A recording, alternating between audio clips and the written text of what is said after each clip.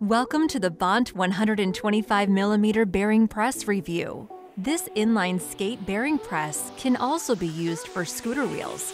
This skate bearing press makes it easy to insert and remove 608 and 688 bearings from your inline skate or scooter wheels.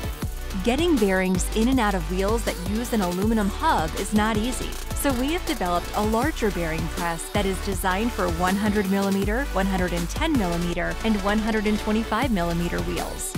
To insert a bearing, simply slide the bearing onto the shaft. Place the wheel on the shaft and press it in. To remove a bearing, place the bearing over the hook and press the lever to pop the bearing out. It will work with 608 or 688 bearings. The Bont bearing press will make inserting and removing bearings a cinch.